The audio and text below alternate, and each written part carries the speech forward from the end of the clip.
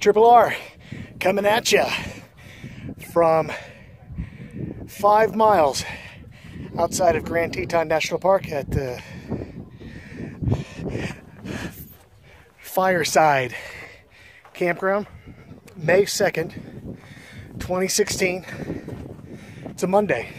It was about a 5.5 to 6 hour drive today. I left Buffalo, Wyoming, and it's 3:30 now, and I got 4 days here.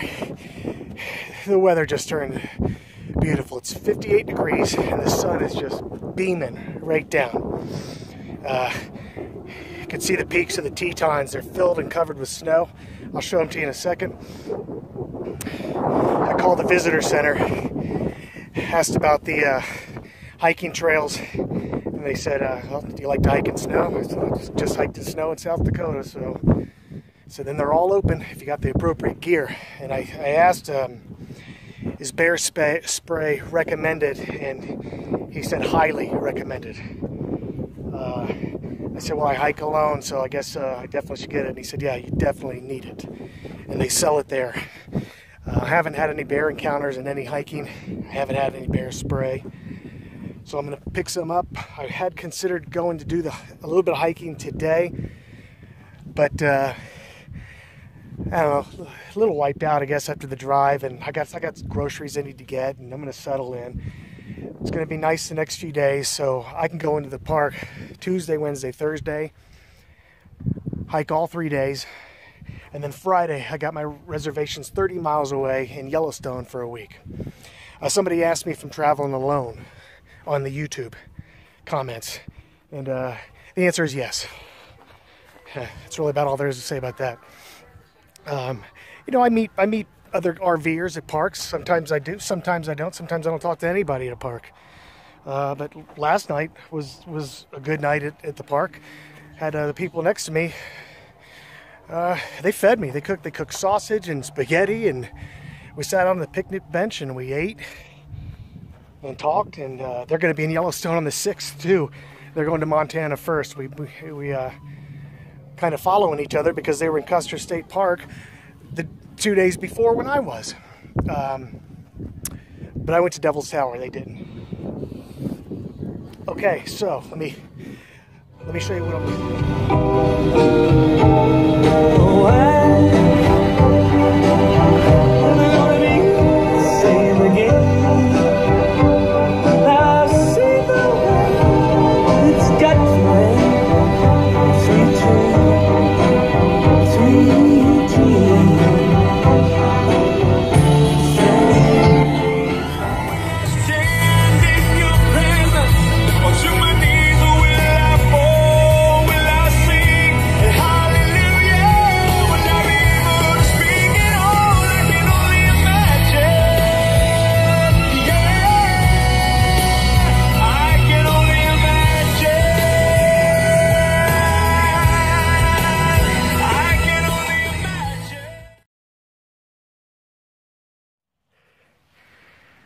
All right, so I'm about 100 yards on the trail, just started, and there's a moose, and he's looking right at me. This is my first ever moose sighting. But, there we go.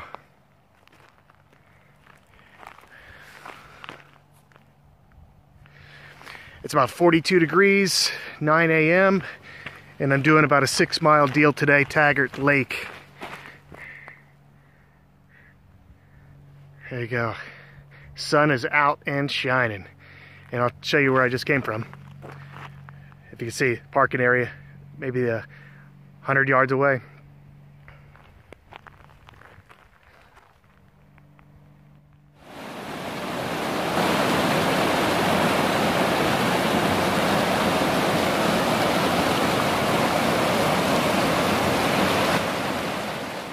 So this is National Park number 11.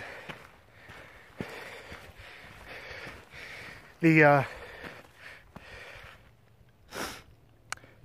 30-mile drive that got me excited getting to Yellowstone from where I'm at, going right through the Teton Park and into Yellowstone.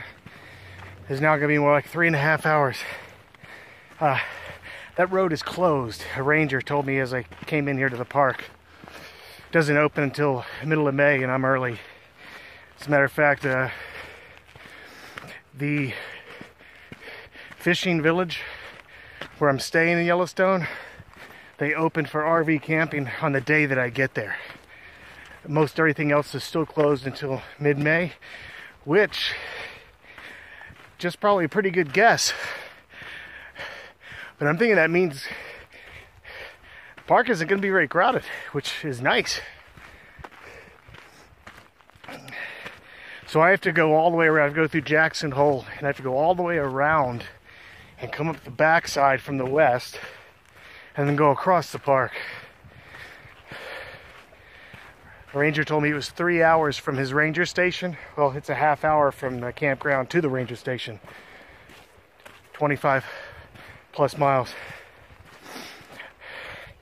So a little bit of a bummer. I was kind of already looking forward to a real quick drive and boom, get into Yellowstone and get out for the day. But not to be. And I don't know what took me so long. I feel like a moron. I shouldn't even be saying this because it's so idiotic. But now, after my 11th park, I just now finally purchased my $80 annual national park pass, which gets me into any and all national parks for a year. It's 20 and 30 bucks per shot. I don't know what the heck I was thinking and what I was waiting for to get to number 11. It may be because some of them, there is no charge. Like Congaree, there was no fee to get in there. Just drove right up and parked. Great Smoky Mountains. I left Pigeon Forge, drove right into the park, parked at the trailhead at the Tennessee-North Carolina state line and hiked some of the AT again. And speaking of the AT, I saw the comment posted about how my views are considerably low and less since I left the AT. Yeah, I saw that. That doesn't bother me at all. I'm not doing this for people that I've never seen or met before. This is my adventure that I'm documenting, so that I'll have a record of it for my friends and family and even myself in later years. The same way, 20 years ago we used to all take pictures and get them developed and throw them in a photo album, and then you'd show the photo album to family and friends and stuff over years. This is the same thing. This is my video documentary of my adventure as I travel the country, visiting all the parks and other places. And it's more than just about national parks. Golden Gate Bridge, Niagara Falls, Arlington Cemetery, Devil's Tower. Things of significance besides national parks. And some of the state parks are fantastic. So yeah, I saw it. I saw the comment. It doesn't faze me. Like I said, if you want to keep watching, you can come along with me around the country and all the parks and the hiking through my eyes and my commentary. Oh, it's just fantastic out here. So tomorrow I'm going to do a tougher trail. It's 8 miles. It's the Death Canyon Trail, and it's more in the mountainous terrain. It has 2,600 feet of climbing. Today, this trail only has 900 feet of climbing. And I have several choices right now.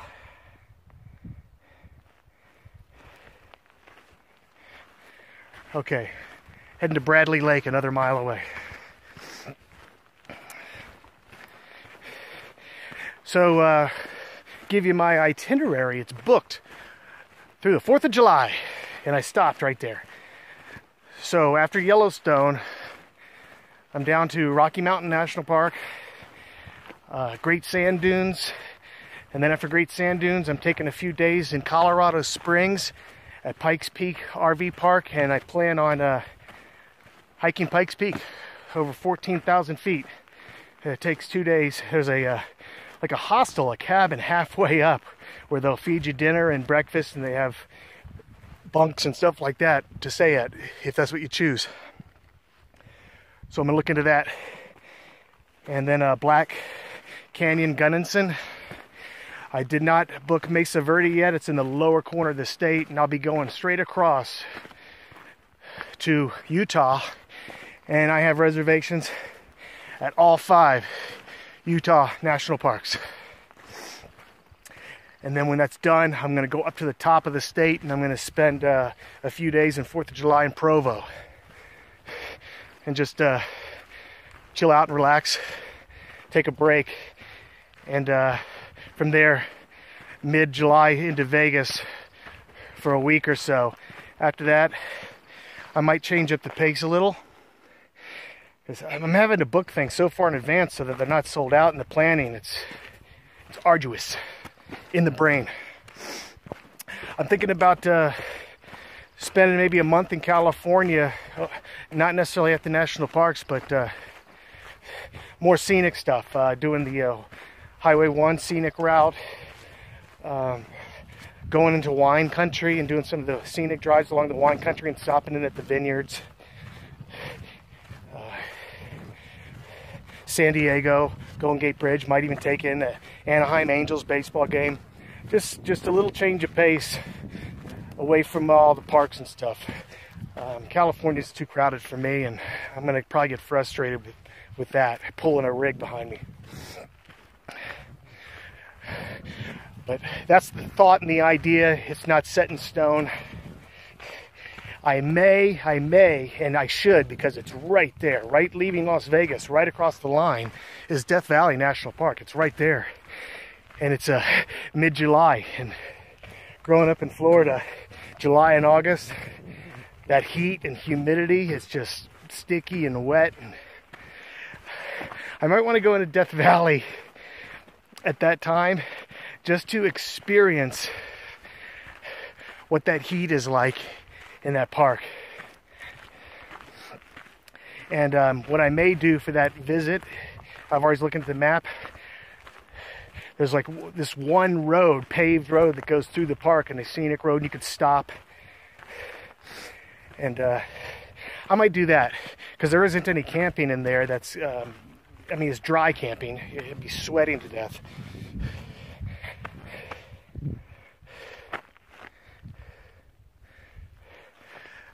So I may do that drive, and that'll be my visit to that park. I could spend a half day in there. It's a big place. All right, roadies. Keep watching if you want. I'm going to keep taking you around the country. And I'm having a much better time now doing this. It's much more thrilling. But I will be back on the AT, Shenandoah's National Park, right there on the trail. I'll be hiking there, Acadia up in Maine, and then can go into Teton and hit other places on the AT along the way, all 14 states.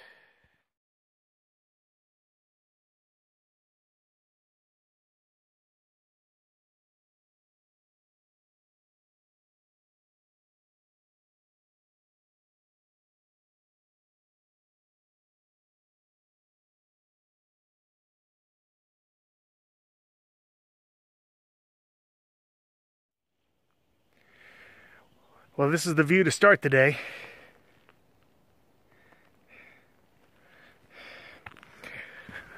Another day of hiking in the Grand Tetons.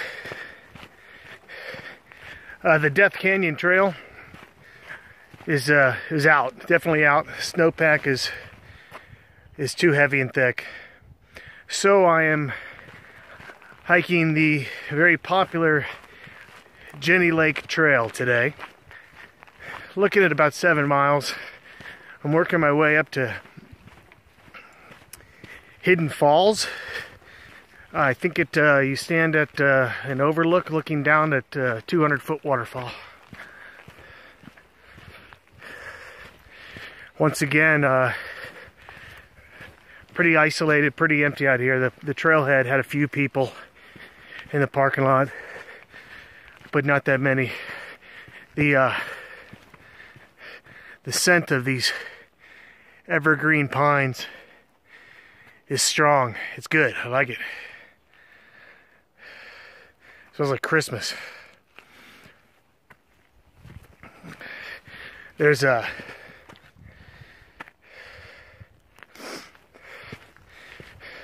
moose droppings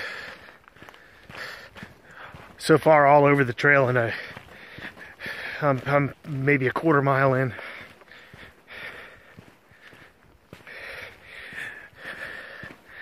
I've noticed lately that my breathing is more labored. Harder to get as much oxygen as I'm used to in sunny Southwest Florida.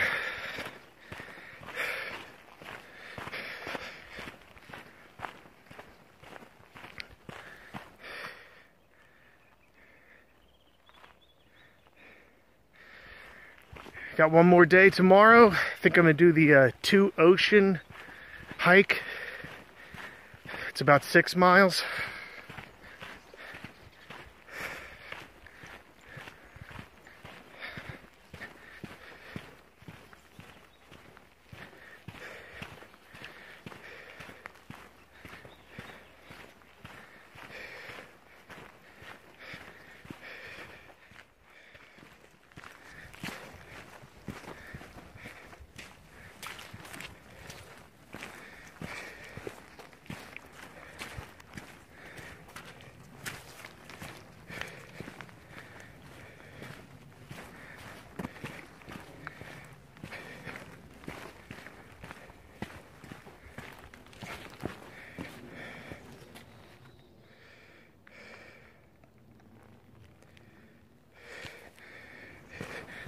Very quiet out here this morning.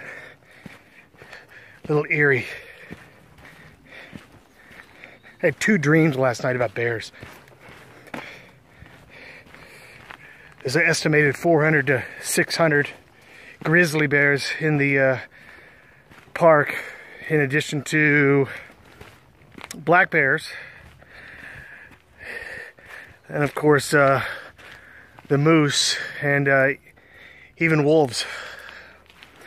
The wolves were out and howling most of the time.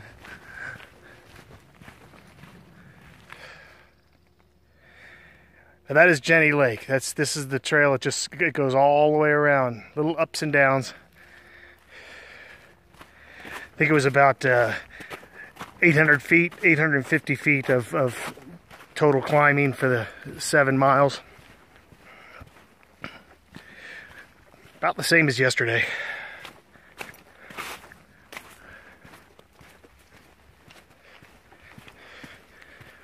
There's nobody out here.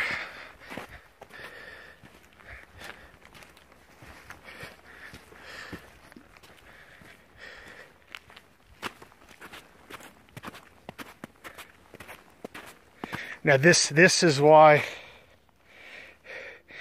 I can't hike Death Canyon, because it's higher up in the mountains and the snow is just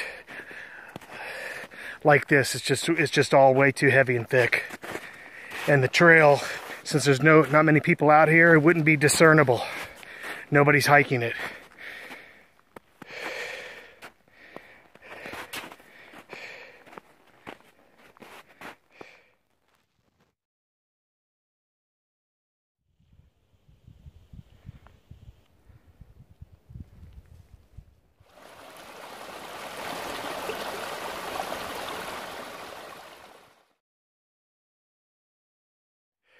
There's a bear claw right there in the snow. Pretty fresh too.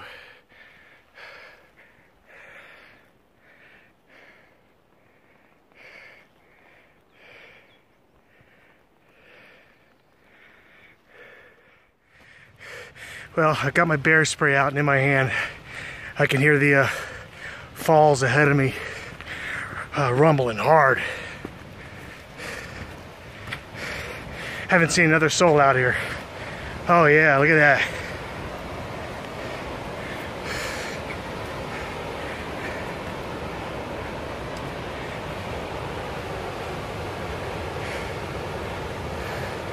Oh, that's badass. That is tough. Looks like I got a bit of navigating to do this way. To maybe get up to the top of them.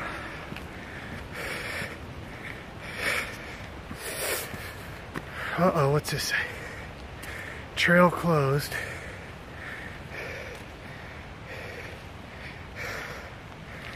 Horse trail.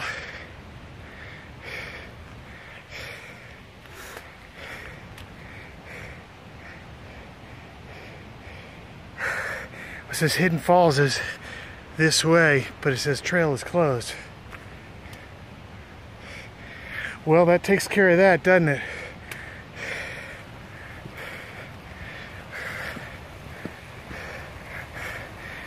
I'll see what's right down here, and if it's good view, I'll pick it up. Okay, cool. I'm going to a footbridge right over top of the falls.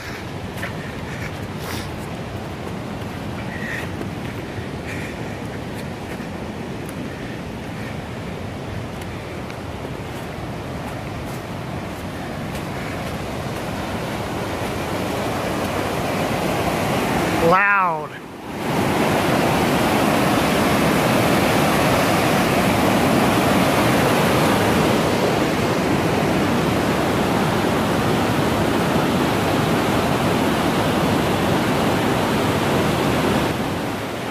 That's pretty cool stuff. Oh, what is this thing, an otter?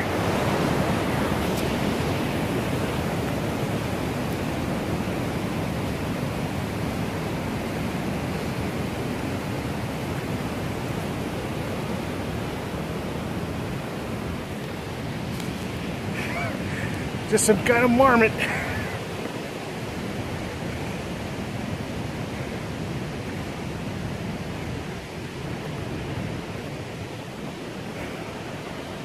Well, I guess this continues to loop all the way. Oh, sorry for that. I wasn't even looking. I guess this continues to loop all the way around Inspiration Point.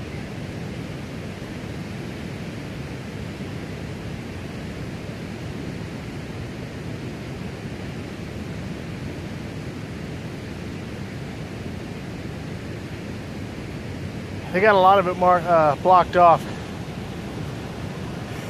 Boat dock 200 yards this way, and then I can come back up and go take a look at Inspiration Point, and that'll pretty much do it for today.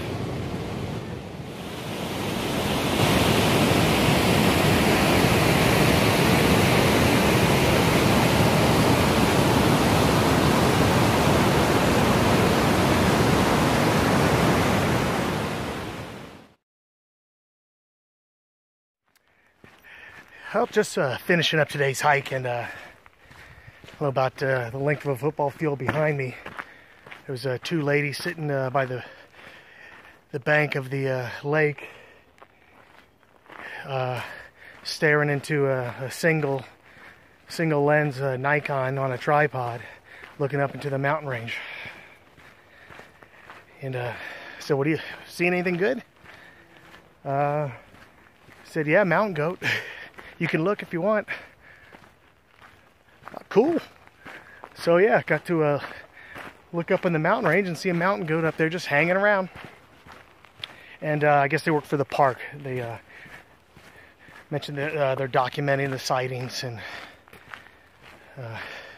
just sit there patiently watching. So that was pretty cool. And that is the end of today.